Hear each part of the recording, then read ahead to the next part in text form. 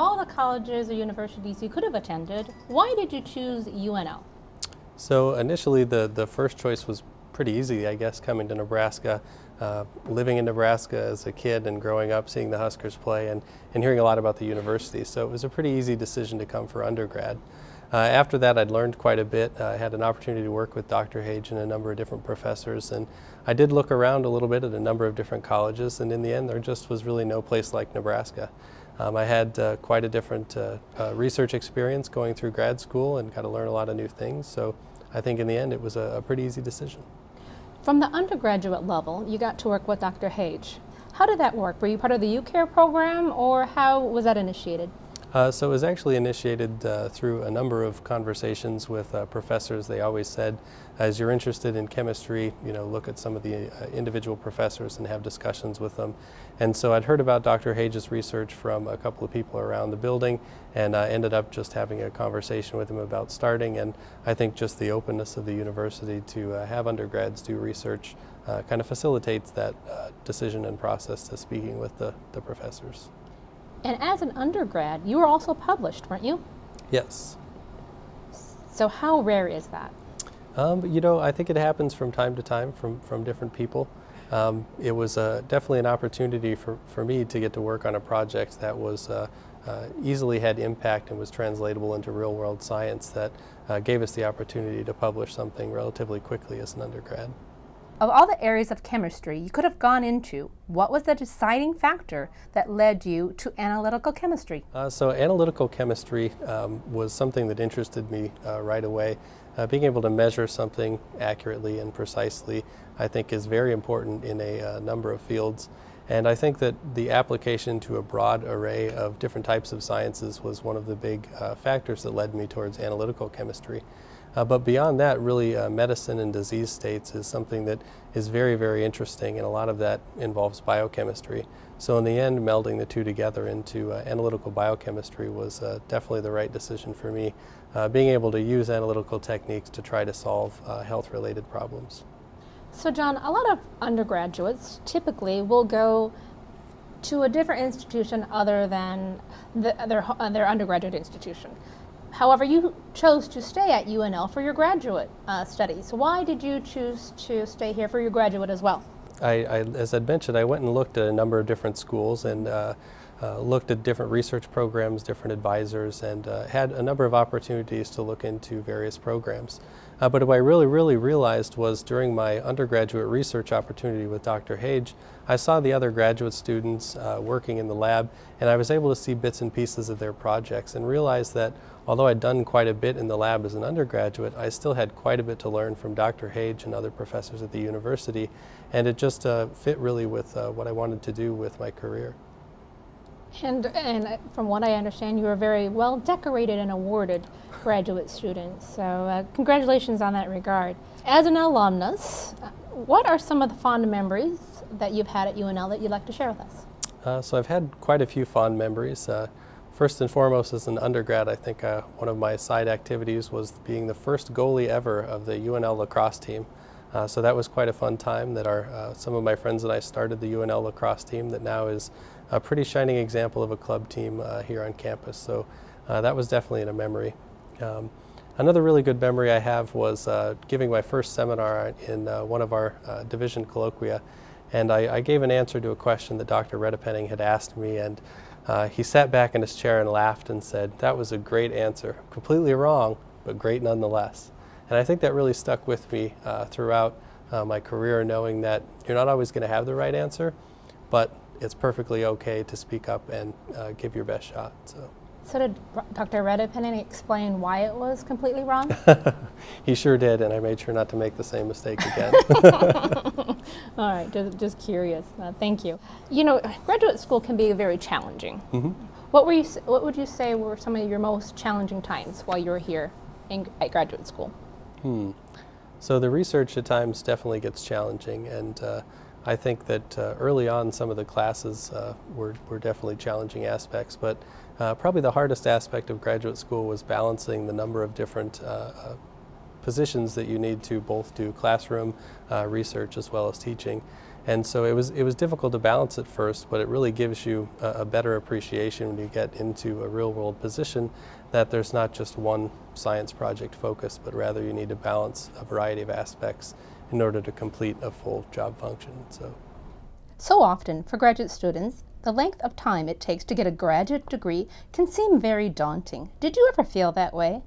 The thought, I don't think I'm going to graduate, or I'm never going to finish? So I would probably say the end of my last year as a research graduate student, I definitely started to look for the light at the end of the tunnel and start to look much harder for the light at the end of the tunnel. And as it turns out, my advisor, Dr. Hage, had said that there was one additional project that he thought that he'd like me to do. And as it turns out, looking back on that, I'm very glad that I did that final project. It was the first time that I really got to use a monoclonal antibody, an antibody for research purposes and really start to use a number of the sample handling techniques. And that translated into essentially what I do today. So although that light at the end of the tunnel was long and sought for, that final steps through the tunnel were definitely well worth it. And I think now I'm just looking for new tunnels to go down. So what would you say surprised you about graduate school? So initially it was the class load, actually. And it was a little bit different than undergraduate in the way that the classes were taught and the way that the material was transferred, in that it wasn't just a memorization of text and kind of learning things, but rather solving problems and trying to work your way through a problem rather than just understanding that there's one method, but rather solving the intricate details of how to get to a solution to a problem. And really the learning how to learn as opposed to simply looking at a question and finding an answer. You work as a research chemist with NIST Biomanufacturing Program, is that correct? Mm-hmm. Can you tell us what you do there and what is the broader impact to the scientific community? Mm-hmm. So right now we're actually working on a monoclonal antibody reference material. So monoclonal antibodies are the largest growing class of therapeutic, and these are extremely large molecules. So compared to something like aspirin, these are 100 times greater in size and complexity. So there's a lot of difficulty in characterizing the various aspects of these drug molecules, which need to be very well characterized in order to ensure that they're safe and efficacious. So our organization is making a reference material to be a class-specific reference product that will have historical data along with it, just as a drug product would, to help facilitate originator and follow-on biopharmaceutical manufacturers to make safer, more well-characterized drug products and essentially facilitate the approval process. So the end impact of this is really related to a lot of national goals and priorities in reducing the cost of healthcare.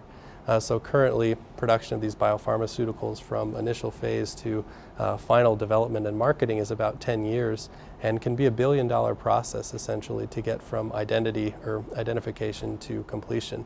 So by facilitating some of this analytical workflow with the reference material, we hope to reduce that time and then allow these biosimilars to be manufactured in a quicker time frame and essentially then go to marketplace quicker, reducing costs to patients throughout the U.S. How would you say that UNL has affected your prospects to obtain your current position? Mm-hmm. I think it actually was the solidifying force, I think, in giving me the ability to gain this current position. So really, as I'd mentioned, that one of the things that they teach us here is how to work through a problem and really learn to learn and solve new issues. And when I got to NIST, it was a new area of research that I hadn't done before, and there was a lot of learning to be done and a lot of problem solving to be done. And I think Nebraska really prepared me for the ability to attack a new problem and look at it from a separate angle and try to work my way to a solution. You have just earned the College of Arts and Sciences Early Achiever Award. How do you feel about that? It was a pretty good experience to hear from my old professors to say that they wanted to nominate me for award and that they had nominated me and that the university had actually selected me. I think the university has given me so much over the years, not only in education, but in the experiences I had here as a student in meeting friends and faculty and coworkers. And so the opportunity to come back for this award and have a chance to really revisit the university and see all the new developments has been very humbling. I have a couple comments from some of your nominators. Dr. Berkowitz, he mentioned, and I'm not sure if he was one of the nominators, but he did make a comment. John is a real star and one of the most interesting examples of a top flight UNL undergraduate who chose to stay on at Nebraska for graduate school and then received national acclaim. Quote from Dr. Berkowitz. A quote from Dr. Hage.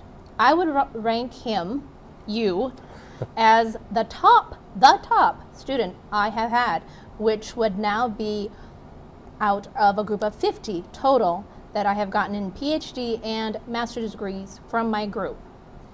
What does that mean to you to hear those comments? It definitely means a lot. I think, hearing that acclaim definitely makes me think about how, no work that I could have done could have been possible without some of those professors, and especially Dr. Hage and Dr. Berkowitz. My current position actually involves carbohydrates. My first carbohydrate class was with Dr. Berkowitz, and when I left UNL, I was looking at a project Dr. Hage was doing with one of my coworkers, and it really led me down the path. So, hearing that that they've also, I guess, approve of my path down research avenue and think that things are going well is very, very important to me. What words of advice do you have for our current graduate students and undergraduate, for that matter, since you've been both? Mm-hmm. Well, I think keeping in mind as you go forward some of the things that you've learned throughout your time here, both from professors as well as fellow students, remembering that every little piece of thing that you learn will eventually translate and help you in the future, and you never know what that small piece might be. So I would say continue to learn from those around you, and as you move beyond here, know that you may not ever know everything, but surrounding yourself with people like those at Nebraska are a good way to assist in making the full realization. Well, with that, Dr. Schiel, thank you for joining us for this question and answer session, and we wish you the best of luck. Great, thank you very much. From the University of Nebraska-Lincoln's Chemistry Department, I'm Carrie Vondrak. Thank you for watching.